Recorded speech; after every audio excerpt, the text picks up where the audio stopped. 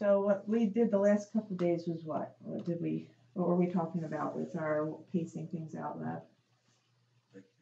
Vectors? What about the vectors? Vector addition. What specific property was like our key point? Commutative. Good. So that vector addition is commutative. And what we remember is that what we can do then, because you can add vectors in any order, is you can gather them up.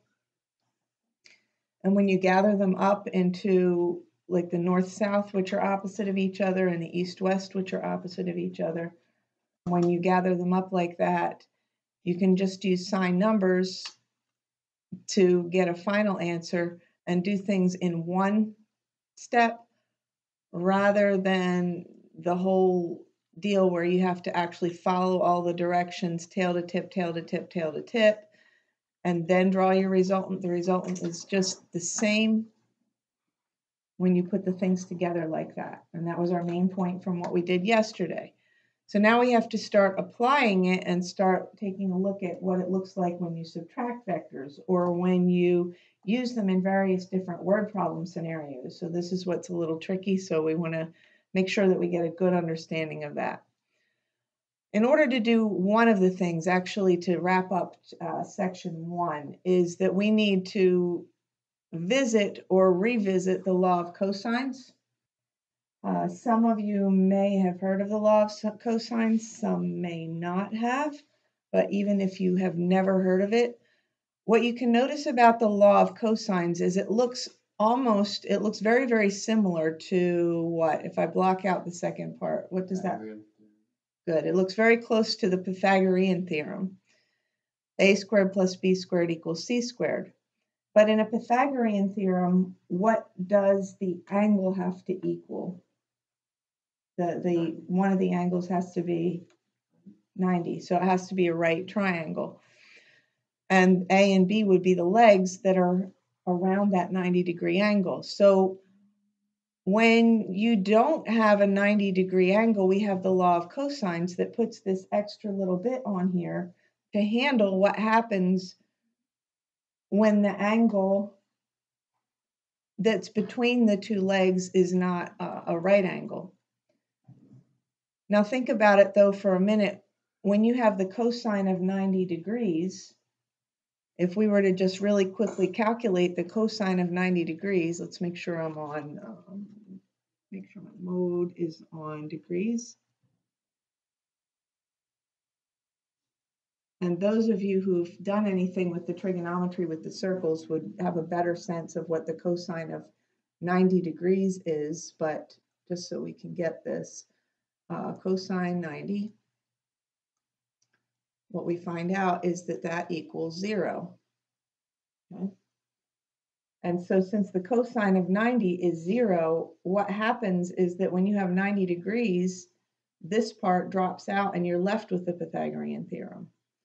So this really could be used in any case, but 90 degrees, you just don't think about this ending part. So minus 2ab cosine theta. And it's good for finding a magnitude. It's a little bit trickier to use when finding a direction. So we usually reorganize things so we don't have to use law of cosines, and we can go back to sine, cosine, tangent, the trig ratios to find that. So let's take a minute here to write down this question and think it through. You're walking, and you walk 100 meters. And then turn 38 degrees to your right.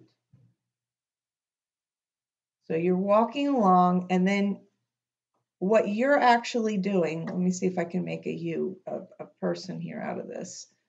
Let's say we've got this. Okay, so here you are.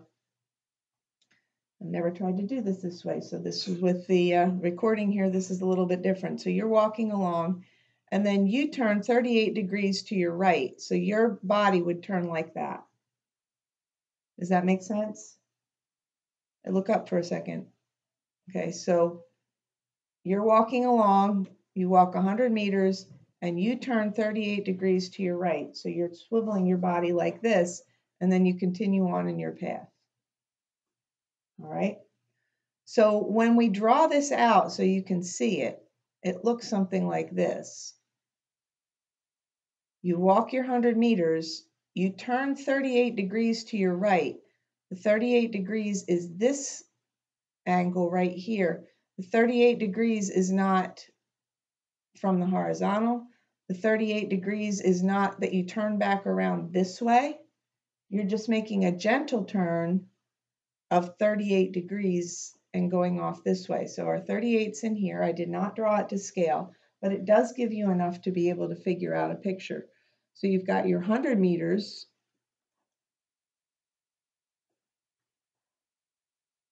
and you've got your 50 meters, and you've got your 38 degrees right here.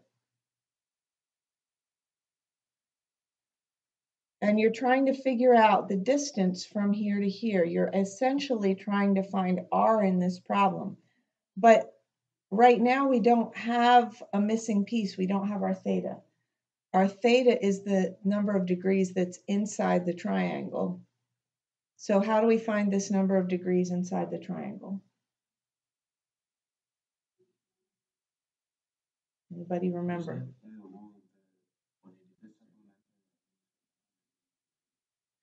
Good. So 180 minus 38, as Dylan said, and as Corey pointed out, the y's of the thing. So 180 minus 38, all right, gives us 142 degrees.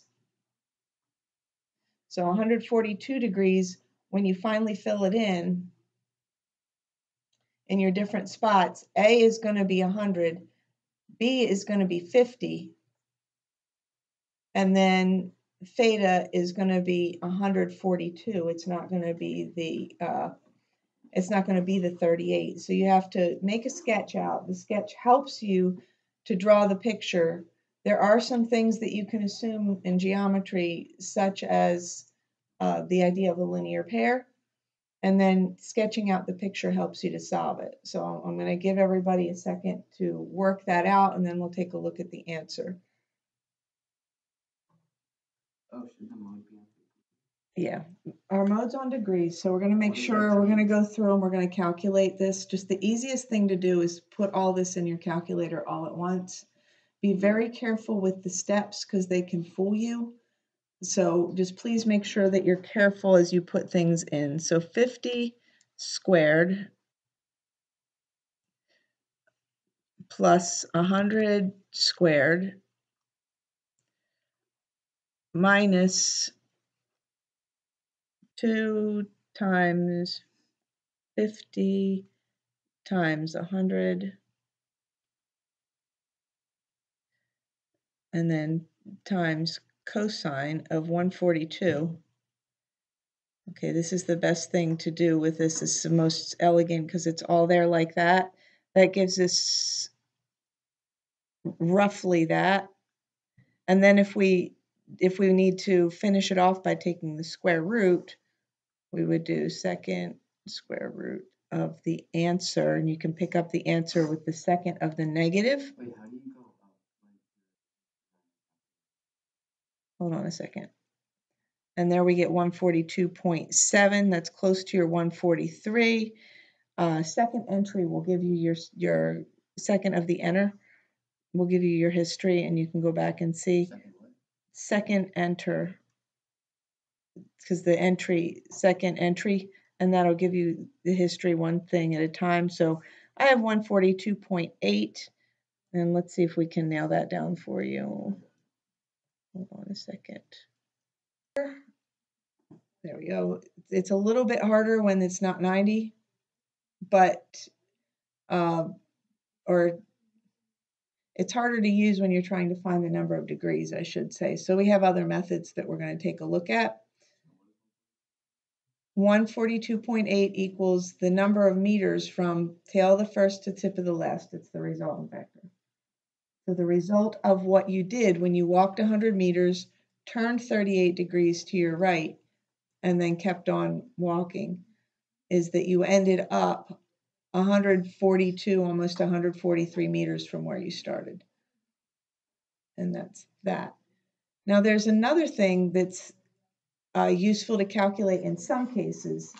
And we'll use this sometimes when we're dealing with relative motion, and it is the idea of subtracting vectors. Remember, delta means change in. So if you take the later one minus the earlier one, it's the same as add the opposite, which you might say, okay, well, wait, we learned that a really, really long time ago in pre-algebra with the whole add the opposite thing. But the issue is that when you have vectors, okay, say I have, this is vector 1, so here's another one, here's a vector for vector 1. So I want to add this vector, and then I want to subtract V0, I want to subtract the earlier one, because earlier it was going this way at that speed, and then afterwards it was going this direction at this speed. So the change is the later one minus the earlier one. Minus is simply take the vector and turn it the opposite direction. So here's minus. So here's the later one, and I'm going to add that to the opposite. So later minus earlier gives us a change vector that looks like that. So later minus earlier is later plus the opposite of the earlier, and it gives you tail of the first to tip of the last. As far as pictorially what that looks like to subtract vectors. So it's not always a simple plus and minus. So we do have to keep in mind what this delta means. If you just have forward and backward as your directions, it's much easier, but this add the opposite idea might help you out a lot when you have to think about taking a vector and then adding it to its opposite. So vector plus its opposite gives you a result, tail of the first to tip of the last. And that's not drawn perfectly, but you get the idea, hopefully, with moving those graphics around for you. Okay, we'll just move them back so we can talk about them later if need be. And that's what it looks like. So you should write that part into your notes, that delta V is this result right here of taking V1 minus V0, and it gives you that particular result. I believe our time is really close to being up. There it is.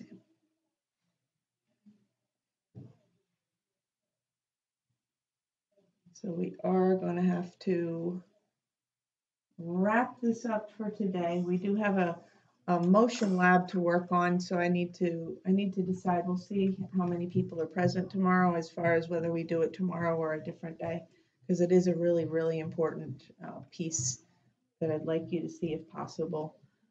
I do have a video camera, so that might possibly work also. So those that missed it, we miss you, and we hope that you're either feeling better or on your way back safely. Signing off for now.